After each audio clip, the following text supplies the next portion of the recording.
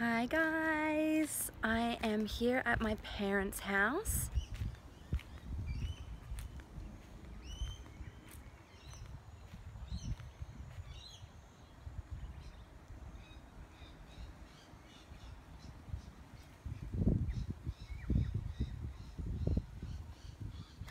And we still have some stuff that's happening that I can't share right this second, but I did mention in my last video that we were moving, and so I was packing up the house and it's been really crazy, and so I haven't been able to get out videos very regularly, and well, we basically have moved into my parents' house, and I'll be able to explain why soon, hopefully, but for now we're just enjoying being with my parents and getting extra help with the kids, and I'm loving being on the water and having this view every day, which is nice. And my hubby goes kayaking with my mum's kayak pretty much every day as well, which is awesome. So I thought I'd come down to the lake here and just chat. So I wanted to share where I'm up to with my situation with my hand expressing and getting off the medication and stuff.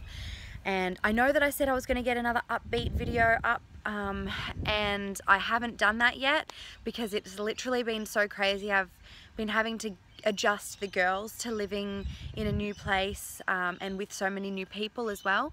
Well, not new people, but you know, just living with other people. And so that whole adjusting phase has been really difficult as well. So I have just been taking one day at a time, and my mum has been really sick, and so that got Haven really sick, and so Haven for the first time is like really sick. Well, she's getting better, but for a couple of days she had really bad congestion, and she's still got a cough. So I went to the homeopath yesterday and I got some stuff for her and for Caprice, because Caprice has had this cough for like weeks and she's not sick, she's just got this cough that just won't go away. So I got some stuff from the homeopath yesterday, which seems to be doing well, and they're on elderberry and all sorts of stuff. And I will actually do an updated video soon about what I use when they get sick, because they don't get sick very often, but when they do, I have, you know, my special little things that I give them, and it usually clears it up pretty quickly. Unfortunately though, this cough has just been lingering, and the homeopath actually said yesterday that that lots of people have been getting this cough and it's just been hanging around for frickin' ages. Oh my gosh, look at this. Hello.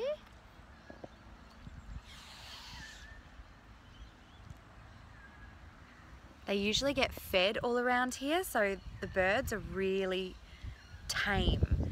But it almost freaks me out a little bit because I'm like, I don't want you to bite me. So he's coming right up, like he's so close. Oh, swimming away now? Oh, no, he's turning back around. Every time I talk to him, he turns back around. So anyway, I think he thinks I have food, but I don't. I'm sorry, buddy. My gosh, he's getting so close.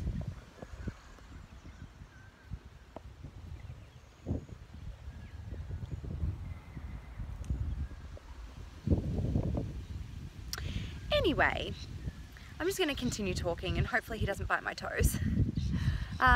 So we've just been trying to adjust to being here, and so that's why I haven't had a chance to do another video. But while Caprice is in her little preschool, she's at a Steiner kindy, and while she's there and Haven's napping, I thought I'm just going to come down to the water.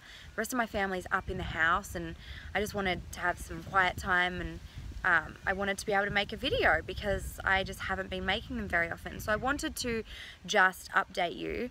So basically, I got a call. I've been on a wait list. I did mention in one of my recent videos about the fact that I have hernias and I needed to get the surgery to repair them. I have 4 hernias umbilical, so on my stomach, and they're very painful. It causes me not to be able to exercise and all of that kind of stuff.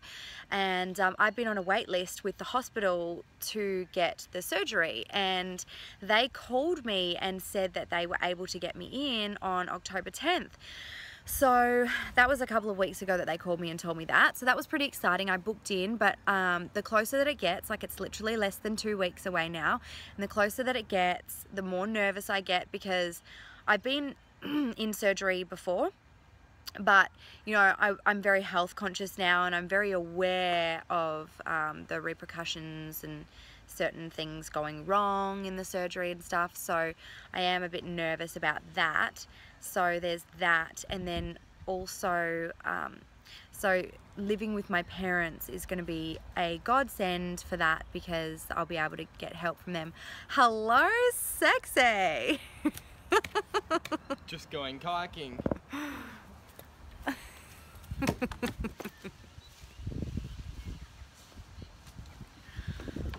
What a hottie. I married up. Oh, sorry. I'm taking in water here. I need to push. Do you need me to push you? You need to sit back, you relax, alright?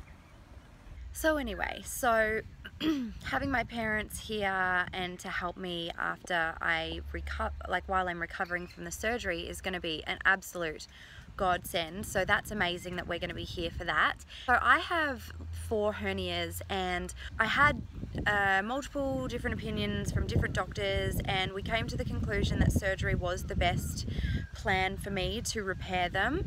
Basically, my stomach lining has like broken in 4 different places, so I have like 4 different hernias sticking out in my abdomen area, but eventually that stomach lining over time is going to just tear into one big long tear, and when that happens, my intestines, like my guts, are literally just going to fall out of that lining. The lining is supposed to hold it in, obviously, and that I'm just going to end up looking pregnant forever until I get it fixed, and I don't want it to get to that point. It's not at that point yet, but one of them is getting bigger and bigger, and it hurts a lot.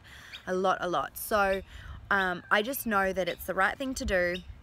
I am nervous about the anesthetic. I don't want to be on anesthetic, like, don't get me wrong, but sometimes, you know, that's where Western medicine is actually a blessing, because we can do things like this and I'm able to get them repaired. And so I went to a homeopath yesterday, and I got some homeopathics that I'm going to be taking in lieu of having the painkillers. I think I have a pretty high pain threshold as it is, and I know that it's going to be very painful, and it's going to be, you know, a different kind of pain to giving birth, obviously, but I got some homeopathics to help me manage the pain, and I got arnica and things like that to help with the bruising and all of that kind of stuff. So that's good. And so yeah, so that's basically it on the hernia spectrum. So like not even 10 days and I will be going into surgery, and I kind of want to vlog it. Is that really weird? I don't know if I'll be allowed, but I'd love to try. So I might ask and see if I can. Like, I know I'm not going to be able to vlog it. I know that obviously being in the surgery, it's not going to be filmed, gross, but I'd love to be able to like have my husband film me as I'm kind of going in, saying goodbye, and then him coming in to see me when I'm waking up. I don't know, it's just something that I would love to document, and why not vlog it if I can. So I'll see how I go with that. And then the next thing that I wanted to talk about was obviously the breastfeeding stuff. So I finished my pills, and it was kind of just in time, because yesterday I woke up in excruciating pain. I hadn't hand expressed any less, but I had multiple clogged milk ducts in my left breast, my breast was so big and so sore. It was literally a square. It was so bad, and all up here was just hard as a rock. It was so painful.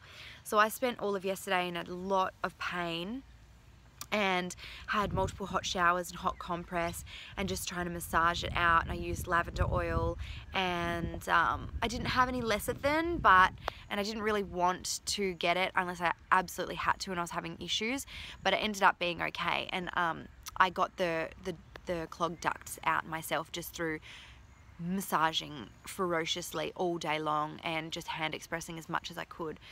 So it worked out well that I had finished the medication, because I just knew that it was the right time. I just didn't want to keep it up anymore.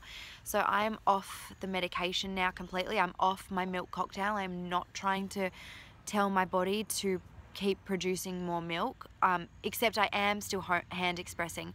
So it is still going to trigger my body to still produce some milk.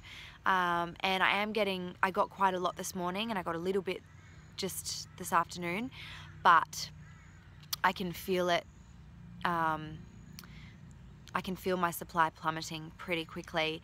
My boobs aren't filling up like they normally do, and I know that it's going to decrease rapidly from here on out. And so I think I'll hand express tonight, and hopefully I'll get enough for one feed for Haven, and then I think tomorrow morning I'll probably really struggle, and I will just keep hand expressing until I'm just not getting much at all, and then I'll just stop and let my body naturally dry up. So right now I'm still hand expressing, I'm still producing those hormones, so I'm not feeling sad, because I still feel like I'm producing for her. I'm giving her breast milk, and I've actually only got about 5 days worth of breast milk in the freezer. I thought I had a lot more, but I don't. So it's pretty scary, like thinking that in 5 days, well, maybe 6, she won't have any breast milk anymore. So that's pretty scary, and just saying those words out loud right now makes me realize how scary that is and how sad that is. But I know it's what I have to do, it's what I want to do. And I tried giving her homemade almond milk, and she hated it. So I'm making macadamia milk now, and I'm going to see if that's a sweeter nut. So I'm going to see if she likes that better. And I may just have to go through a few days transitioning her, where she loses it and just has to learn to get used to the new milk. I have been told by people to mix breast milk and the new milk and just do a small amount and then increase it, and I tried that, and even with the smallest amount of almond milk she lost it and wouldn't drink any of her bottle. And I just don't want to risk wasting the remainder of my breast milk on trial and error and hoping that she'll take the breast milk mixed with the other milk. So I am just making up some macadamia milk today to then give her a full bottle of macadamia milk tomorrow. And if she doesn't drink it, that's fine, she doesn't have to, but I'm just going to get her used to the new flavors, so that and I'll keep offering it to her every feed, and then if she doesn't drink it, then I'll give her breast milk, and then when I've run out of breast milk, then at least she's tasted it before, and it'll be an easier transition for her to accept that there is a new milk that she has to drink. So sad. I just hate the fact that she is not ready to give up breast milk, and she's like proving quite difficult to actually transition her onto breast milk too, off of breast milk too. So it'll be interesting, but that's where we're at. I actually, weirdly enough, feel a lot more stable today and yesterday than I have in so long, and I don't know if that's attributed to the fact that I haven't been on the medication now for 2 days, but yeah, it's just really weird. Like, I just feel so much more normal. But I know I'll go through a weird phase with my hormones again where they're rebalancing after I stop producing the milk, but for now I feel good. And yeah, so that's my update. Sorry this has been so long, but I'm gonna try and get a what we ate today video out in the next week. That is my goal. That's what I really want to do, but I also am going to hopefully vlog the hernia operation and that situation, what I'm taking for pain relief and all of that, how I recover. And yeah, so thanks for listening to me. I hope you are all having a wonderful day, and I am looking forward to making another video very soon. I've been terrible with them lately and I'm really sorry, but I'm getting there. I'm getting there, and I really hope that I can share some good news with you soon, because it is good news. I just cannot say anything yet. So anyway, love you all, and I will see you on the next video.